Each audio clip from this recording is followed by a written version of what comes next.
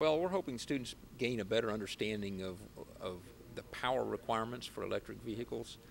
Everybody thinks it could be really simple. You just take a battery and stick it in the car. Well, it's a lot more complicated than that, and there are a lot of design considerations, including weight, performance, and the cost of all of the technology. I feel like this is the design we have right now it's really going to help consumerize the car.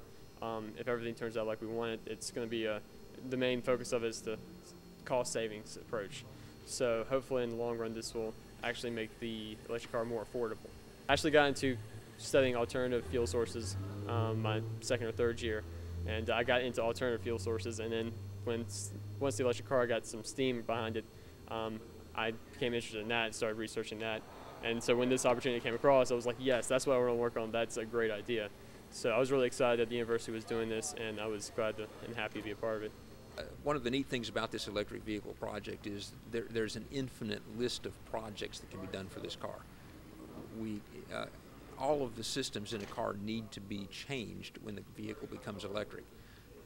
The headlights, the old style headlights, use a lot of electric power. Well, we could reduce that power dramatically by using LED type headlights. So the same thing people are doing in their homes now to reduce energy use is replace regular lamps with compact fluorescents, or with even more in the future, the LED lamps that are a little more expensive.